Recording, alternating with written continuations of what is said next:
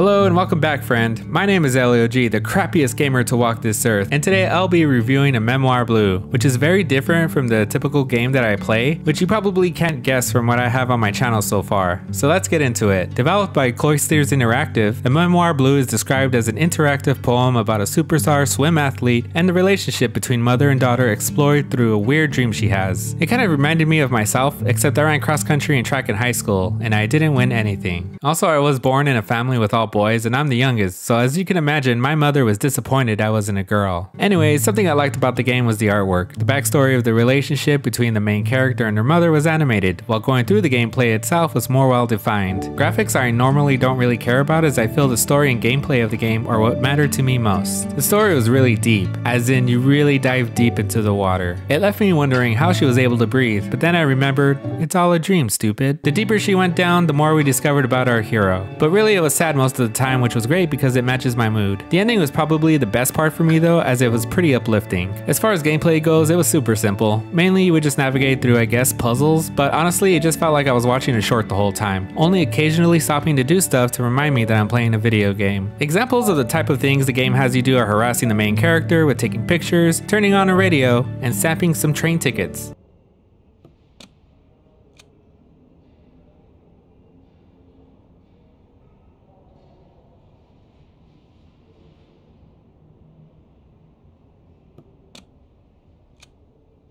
Okay, maybe it's not that exhilarating, but at one point you get to break a lot of stuff. It reminds me of Christmas at my house, but without all the yelling. The game itself is super short. It took me probably 50 minutes to beat, which is a nice change of pace compared to other games that take me over 50 hours to play. I also enjoy the music. Like I tell all my non-existent friends, something I look forward to in video games is the music, and A Memoir Blue has an amazing soundtrack. I enjoyed the game for the most part. If I had to say anything I disliked about it, it would have to be the gameplay. Were some of the things I had to do really necessary, like sapping those tickets?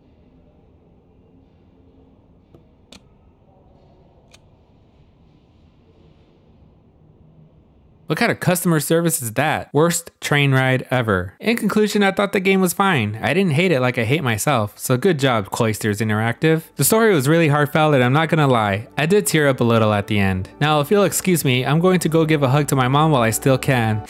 Anyways, that's it for today's video. Super short I know, but this was a super short game. Please be sure to like this video, and if you're new, please subscribe to my YouTube channel so I can finally move out of my parents' house. My name is Eguy and I will see you in the next video.